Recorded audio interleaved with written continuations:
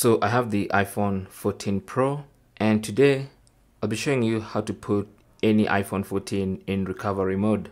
So the first thing you want to do is connect the USB Type-C cable into the Type-C port on your phone, like that, and then connect the other end to a computer, either a Windows computer or a Mac, a MacBook, whatever it is, as long as it's a computer. Now, once you do that, go ahead and hold your phone, and then you want to press and release volume up, and then quickly press and release volume down, and then press and hold the side key. Okay, so volume up, volume down, release, side key. So let's do it together.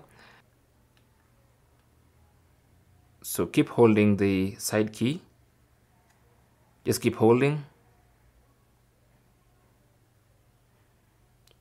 Continue holding. You'll see an Apple logo, but keep holding, don't release yet. Just keep holding. And now, as you can see, the phone goes into recovery mode. Now this will prompt either iTunes on your computer or the Finder app if you have more recent versions of macOS. From there, you can either update or restore your iPhone.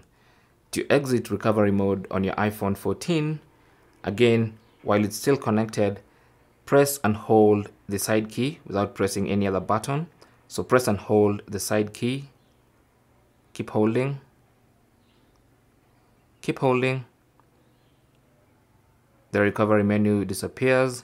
Keep holding. Count 1, 2, 3, 4, 5, and now you can release. And the phone should restart in the normal mode. So let's just wait for it to boot. And it's back. So you can now remove the cable, put in your passcode, and now we are back into our iPhone 14. So that's basically how to put your iPhone 14 in recovery mode, and also how to exit recovery mode on the same phone. Thanks for watching. Leave your comments and questions down below, and good luck.